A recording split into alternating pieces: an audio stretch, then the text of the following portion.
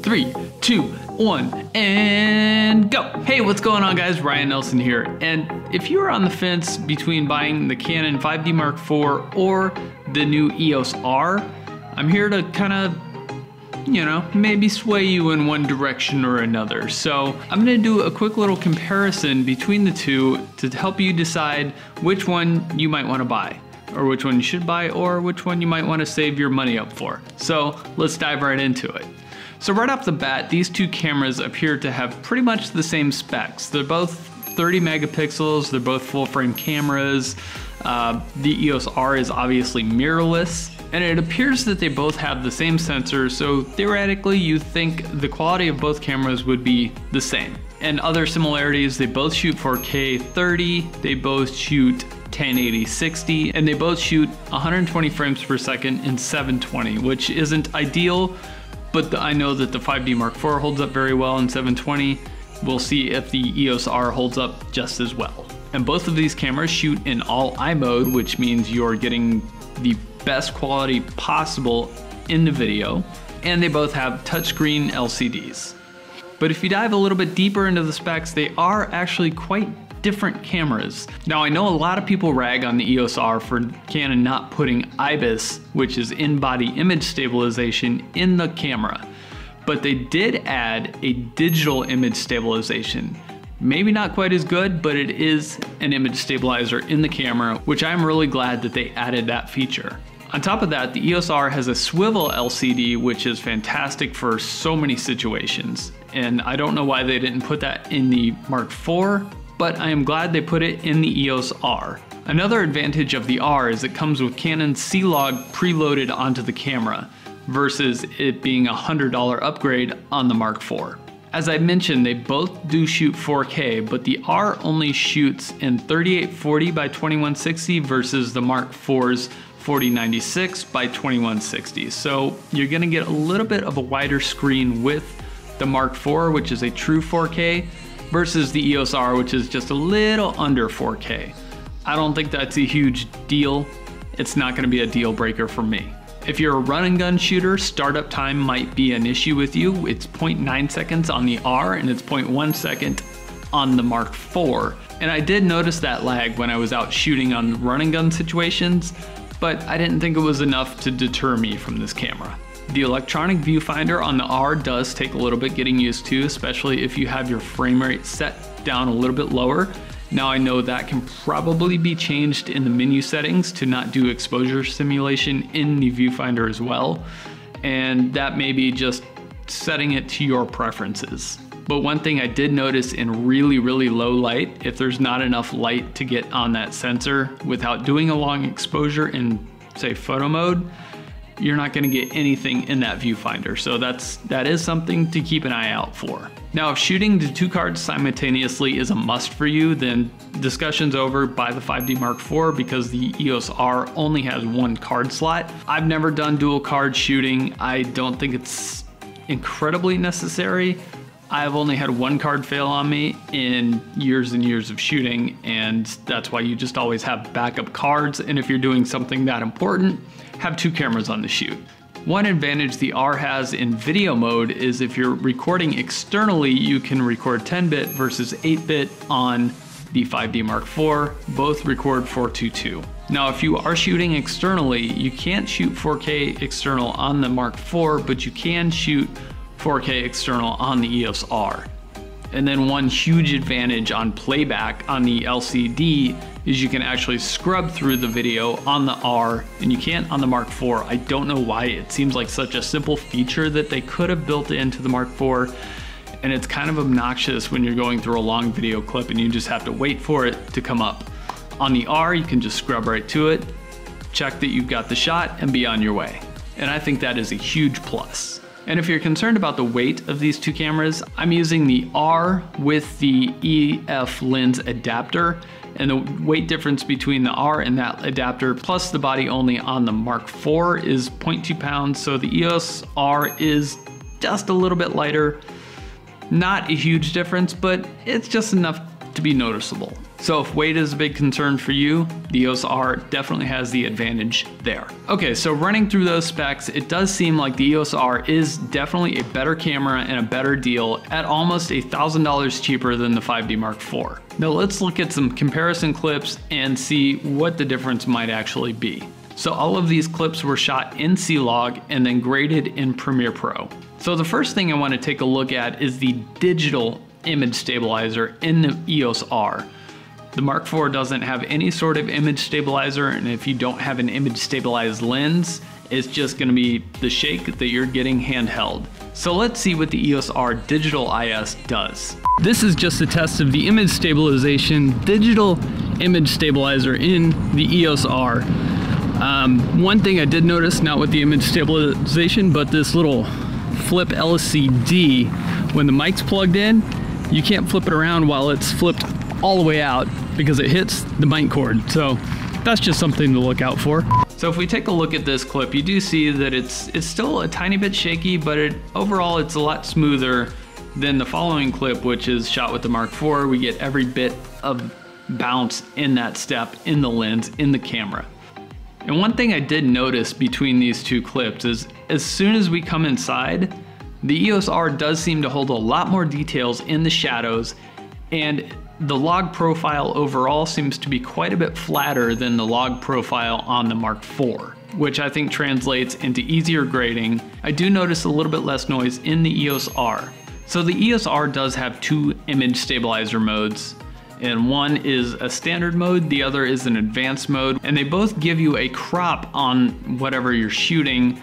The extreme mode, advanced, I forget what it's called, wait. So the standard mode crops in just a little bit, but the enhanced mode actually crops in quite a bit. So I have an example here of what to expect on each crop mode in 1080 and in 4K. This was a cityscape I shot at about 70 millimeters. I did notice the 5D Mark IV and the EOS R on full frame and with the 4K crop are pretty much the same framing. But you can see with the standard IS on, you get a little bit of a crop, not a whole lot, but a little bit. But if you switch to the enhanced IS, it does crop in quite a bit, which if you like shooting really wide can be a problem for you. This is an example of about 24 millimeters and the crop you can expect with each IS and in 4K with IS enabled as well. So you can see if you're shooting wide in 4K with IS enabled, you're going to be losing quite a bit of your wide angle lens. If you like to shoot long, this is really going to help you out.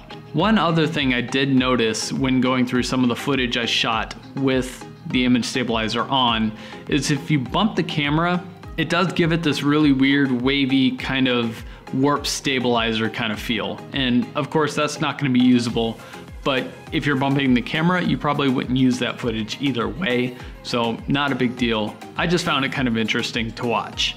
I will also add a download down below in the description to this little crop line template in case you want to add it to your videos to see what that crop might look like with your particular lenses. The next comparison I did with these two cameras is a frame rate test in 1080 at 24 frames, in 4K at 24 frames, and 720 at 120 frames per second. I really didn't notice much difference between the two of these. The colors on both of these are very similar. They're not quite exactly the same, but they're very similar, easy to grade both of them. Once again, the biggest difference was that C-Log profile was shooting quite a bit flatter on the Mark IV, giving me an even bigger dynamic range to grade with later. So the next goal was to go out and see how these two cameras compared in low light and high ISO. So both of these shots were shot at shutter speed 1/50th at 2.8 and ISO 3200, which I know both cameras can go higher than that. I just think the footage starts to look softer and grainier after about 3200, so I like to keep it there. This first clip is from the 5D Mark IV. You can see it's a little bit shaky from being handheld, but overall, the colors, the contrast, everything's holding up. We're not getting really grainy. There's not a lot of noise here. I think it's holding up pretty well. And then this one is from the EOS R. It's a little bit stabler because the image stabilizer is on. And then you can definitely tell here where it's got a lot more detail in the shadows. So once again, that log profile is still shooting much flatter on the EOS R, giving you much more range to adjust that later on in post. So overall, I don't think you're losing any image quality going with the R over the 5D Mark IV. In fact, with video, I think you're gaining quality. And the price point for the R over the Mark IV is quite a big difference. So for a cheaper camera and better quality, it's pretty much a no-brainer at that point. I've been shooting Canon for a long time, so I do have several EF lenses that I've paid a lot of money for. I do like them, I like them a lot. So I've used the EOS R with the Canon adapter for the EF lenses. I do feel like it's a pretty solid adapter. It doesn't feel like there's any wiggle room in there. I get some adapters. I have some extension tubes that you put on there and you can just feel that the lens is a little wonky. With the Canon adapter and the Canon lenses, this is a very solid setup. I'm not noticing any quality loss or any loss in lens performance with that adapter. One thing to note with the digital IS is it only works in movie mode. It does not work in photo mode. Just keep that in mind. And I've also done a comparison video between these two cameras in photo mode. If you want, I'll link that up there. So check that out if you have a minute or if you're even interested in that. So if you've used Canon cameras in the past, you kind of get used to the button layout, the menu layout.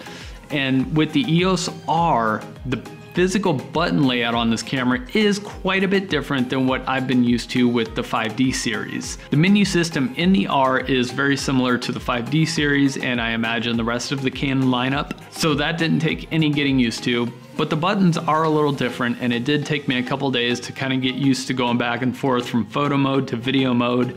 The one thing I like about the Mark IV over that is it's just a switch on the back.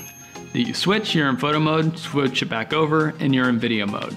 Using the R, I did miss some of the dials and the buttons that are on the top of the 5D Mark IV that allow me to change my ISO real quick, go between aperture priority, shutter priority, full manual, or my custom modes. But once you get the hang of changing those in the EOS R, it doesn't really take any longer or faster. It's definitely not faster, but it doesn't take that much longer than just switching a physical dial on the top of the camera. The R does have a touch bar on the back, which I tried to use and I didn't really care for it too much.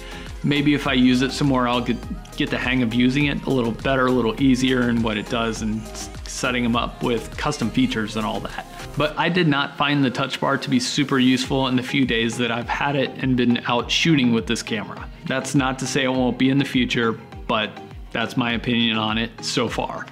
So the button layout on the R is different. It just takes a little getting used to and then it's fine. It's really not a problem. I did think that the EOS R would feel quite a bit smaller in my hands versus the 5D Mark IV. And with the big grip, it actually feels like a nice big solid camera. If you've ever picked up the M50, that you know how small and tiny that thing feels in your hand, and it just doesn't feel right when you've got that tiny camera and a big lens hanging off the front of it. The EOS R does feel very solid. Overall, it's not much smaller than the Mark IV, but after a few days of using the R and then grabbing my 5D, I did notice that that body did feel quite a bit larger, even though they're not that much different. So what advantage would you have of grabbing the 5D Mark IV over the EOS R at this point? One of the few things that I can see right now is just the longevity of the 5D series. You know that that's a solid camera. You know it's gonna work. You know it's a workhorse. It is going to be there and work every time you want it to work. Versus the R, which is a new technology for Canon. It's a new camera, it's a new series for them. I'm not sure on the longevity of this camera. I don't doubt that it's quality or that it's gonna last quite a while, but that's kind of remained to be seen at this point.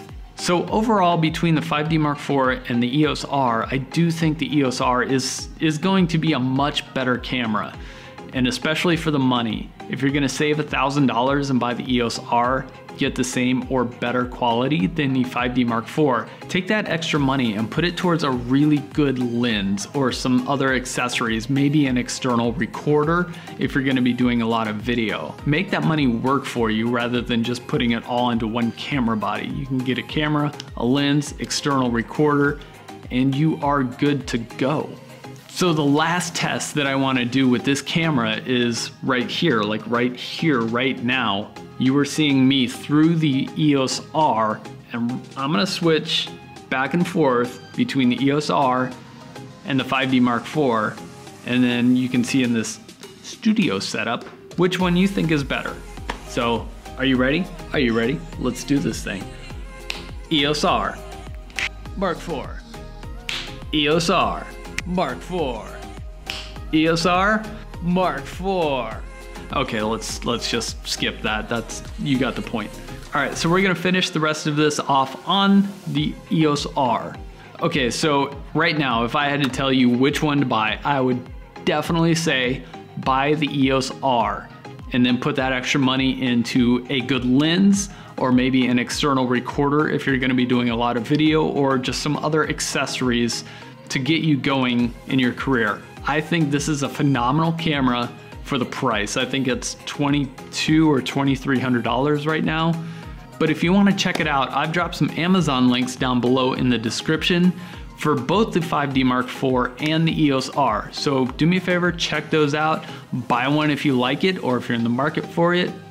And let me know what you think of this video. Let me know what you think of both cameras and why you would buy one over the other.